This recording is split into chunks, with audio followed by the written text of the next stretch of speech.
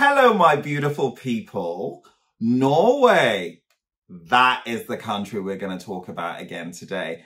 Have you seen my semi-final 1 reaction? Check it out if you haven't. On Saturday, the 21st of January, semi-final 2 rolls in. Right. Semi-final 1 featured 7 acts. 4 are completely out of the race, including fan favourites like Joust. 3 advanced.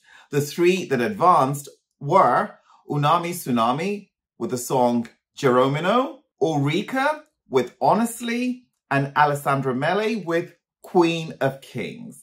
Today, for semi-final 2, we will be reviewing an additional 7 acts. 3 will advance from this stable of songs. Okay, shall we talk about it? Let's do this!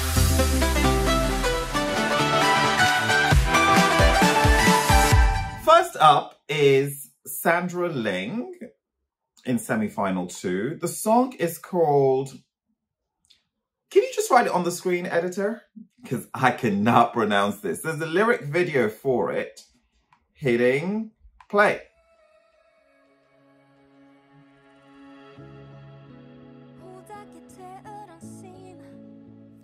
Soft, dreamy.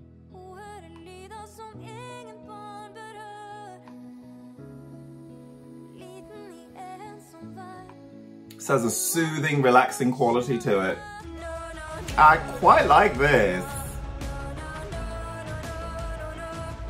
Lyrically sparse, but she can definitely belt. Great vocal. Very clear, very crisp. The trouble with song structure sometimes is that it builds into this sort of pseudo-epic moment, but it transitions out of that chorus very sharply. So the verse dips on the second spin. So it's like you build, build, build, build, then you crash, then you build, you start building again. And by then, it's difficult to court attention. And now it's building again. Oh, I like this. The voices, the choir of voices. Na, na, na, na, na, na. Although this song is sung in Norwegian, it's not as traditional as you think it might be. It's very contemporary. These are like modern production techniques here. I like it, but a part of me is thinking, what else do we have in the pack, you know? It's a good song. I mean, it's Norway, right? It's Norway. Quality is expected. So I'm just going to hold fire before I earmark this as a favorite. Let's see what the other 6 have to say.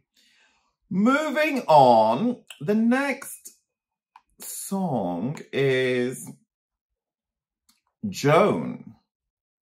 Ekko, inni is the song title. So we know it's also going to be in Norwegian. This is exciting. Hitting play.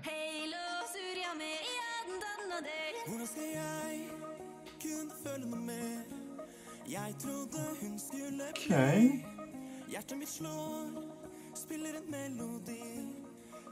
Again, I like this so far. You know this song needs choreography.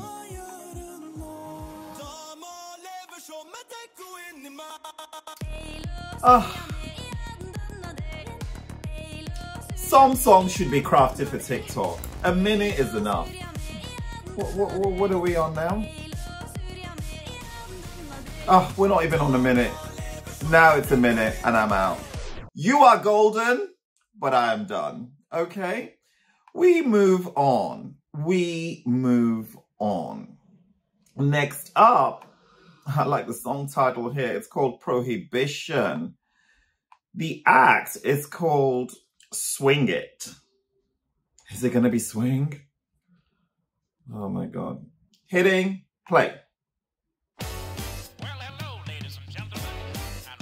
This is a throwback.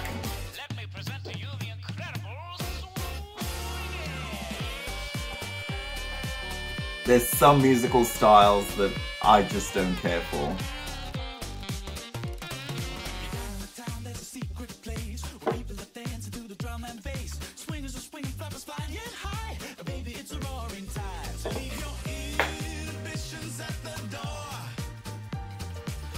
I think I need to see this live to appreciate it more. In its current form,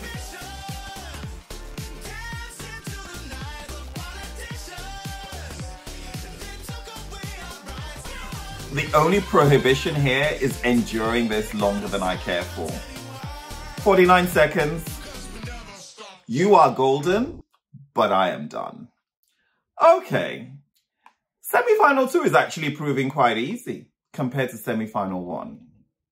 Okay. This is such a shame. I wish Kate Gulbrandsen had been in the semi-final, because then we would have seen her in the final.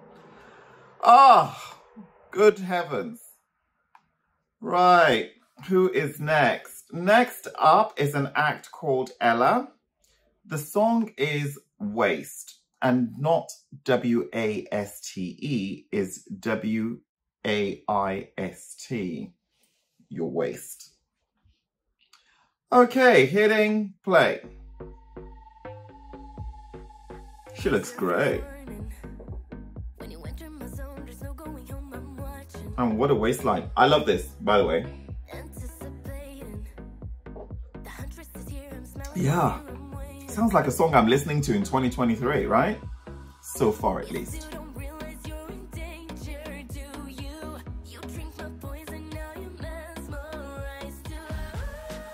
Yeah, honey. Honey, yes.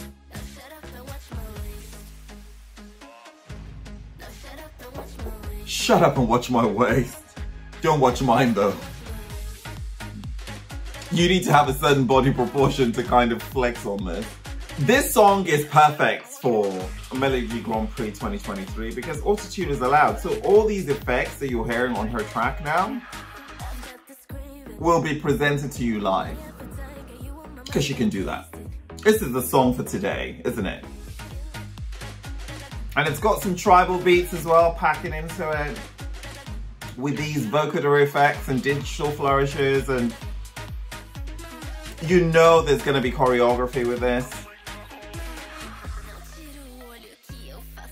I don't care for spoken word. I read it mid-track, it's such a letdown.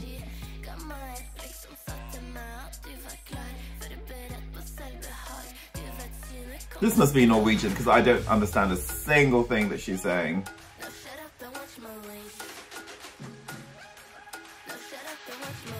It feels like 3 minutes already, but we are 2 minutes and 16 seconds.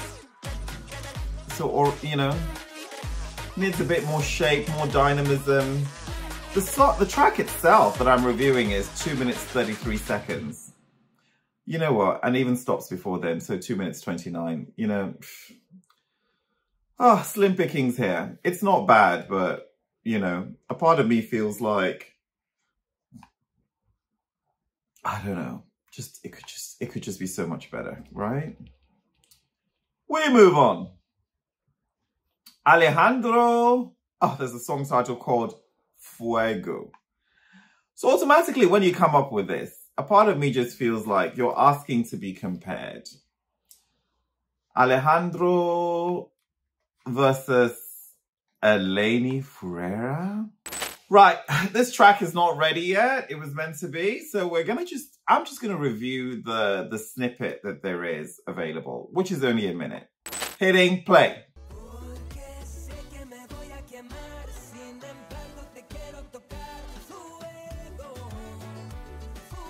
Guess what? I actually like this. It's in Spanish.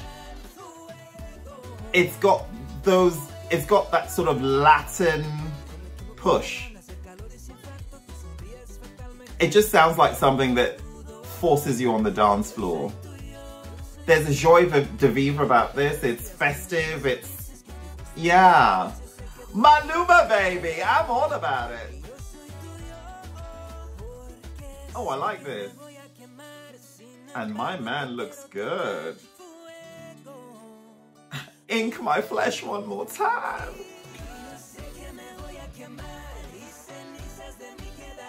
I mean, this has also got Fuego as a song title, but you can't really compare the two actually, because this Fuego stands on its own as a male dance bop.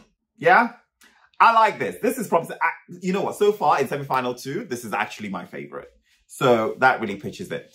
And this is a 1-minute snippet that I actually now want to hear more of. Okay, we move on. Next one is Bjørd Evardsen. The song is called Turn Off My Heart. But let's keep my AirPods plugged in. Hitting play. It's funny how much I care about a male ballad. The tiniest things can get me to tear up. Fills up very emotional. Controlling my thoughts.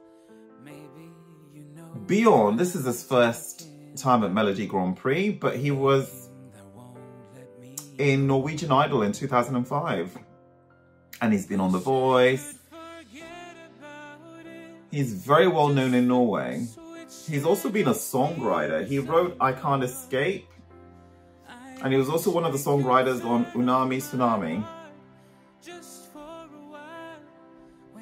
I'm journeying with this because the lyrics are so impactful. But then I have the benefit of understanding what he's thinking about. If I didn't, this would be so sleepy. And it's building, but in a very predictable way, right?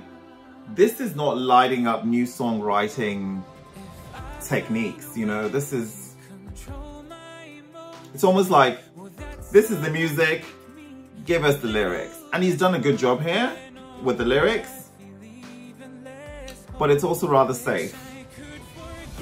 However, he does convey that sort of innermost desire. I respect this. Yeah, it sounds like a song that an ex-Westlifer would put key change. An ex-Westlifer or somebody in a boy band would kind of come out with on their solo mission, you know? It has a very 90s quality as well. Do you know what? It's funny. This just sounds so polarized, a review. Like, there's some things I'm saying which are amazing, and then the other things I'm saying which is like, really? But yeah, some would love this and some won't like it. Oh, okay.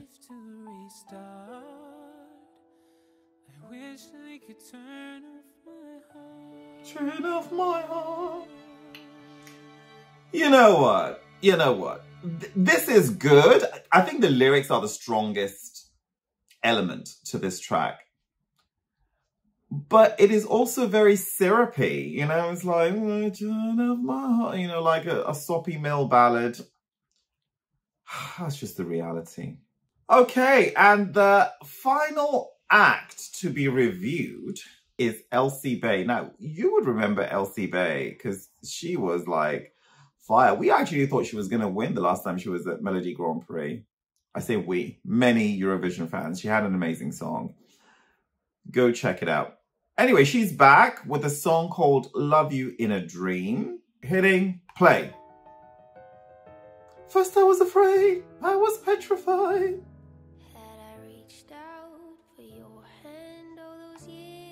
I love her voice, by the way. Do you remember her from Elsa and Emily? That duo? Fire. She's also a songwriter. And she's been in Melodi Grand Prix quite a few times. The Death of Us. Oh my God. I still listen to that. She also wrote Hammer of Thor. Oh, I like this.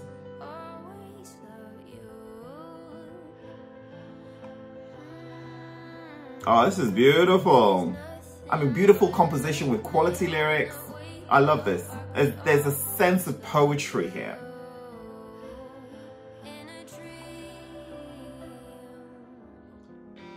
Oh, love this instrumentation.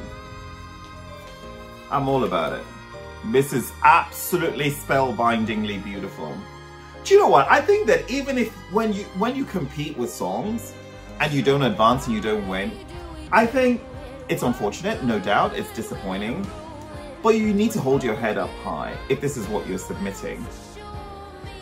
Because this is just quality, it's merit, and Elsie has been fairly consistent in putting out really good stuff.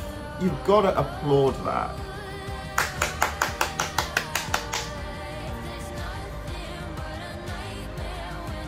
Oh, this is absolutely gorgeous. Absolutely gorgeous. I love this.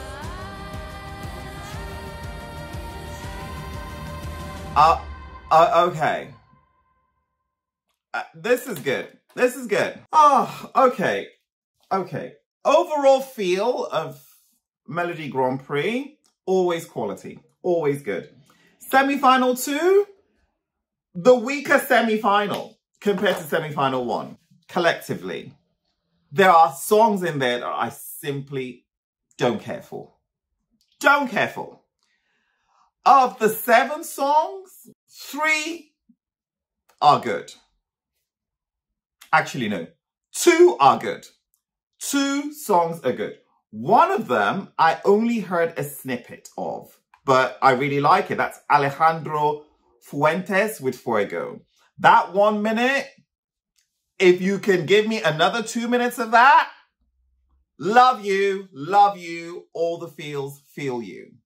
The other song, in fact, my absolute favorite in this pack is Elsie's Love You in a Dream. I could have sat here for a full half hour of that cinematic. I was absorbing it, yeah? Love, love. Elsie, you are the queen. Middling numbers. Bjørd, Olav, there's some turn off my heart. You know what? Sometimes I did turn off my heart. It was undercooked, but also overcooked in parts. Ella's Waste. Oh my God. 2.5 minutes that felt like 4. Elements I liked, but then there were also elements that dipped. And the other ones, forget it. I appreciate your artistry. I didn't connect with it. However, you are golden. Hey, Deban is my name. It's been fun tuning into semi-final 2, actually, of Norway's Melodi Grand Prix. I haven't been for this national selection live. Hope that changes next year. I'd actually quite like to go. Love, love, love Norway. Follow Wiwibloggs on Pinterest, and we will see you later. Bye!